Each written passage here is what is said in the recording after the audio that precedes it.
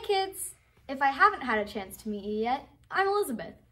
For today's learning activity, Thad and Titus are going to have identical Lego sets. But here's the catch. One of them will have the instruction manual, and the other won't. But they're going to try to put the Lego sets together as correctly as they can. Who was able to put the Lego set together correctly? Was it easier to do it with or without the instructions? This month, we're going to learn how God's plans and instructions can help us in our lives.